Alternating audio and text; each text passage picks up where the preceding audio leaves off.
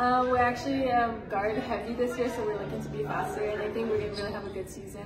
I think we could push the ball now that we're faster, and it's going to be a fast-paced season for us, so that should be exciting. You should expect a whole new different team. We are a lot better than last year. We're a lot older.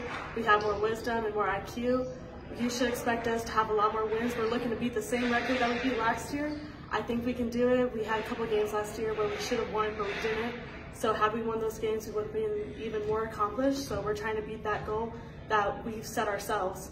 And we're not only trying to beat records, we're trying to increase the program as a whole. We're trying to make a whole new atmosphere on the court, a whole new atmosphere off the court. We're trying to help our school and promote it, as well as keep the girls that we have this year. Like, even though I'm leaving next year, I want to make sure that the traditions and that the people that are here now are going to stay here. I'm kind of hoping that we just prove people wrong and we come out and show out that we can be one of the top teams in the conference and just give everyone our best game out there.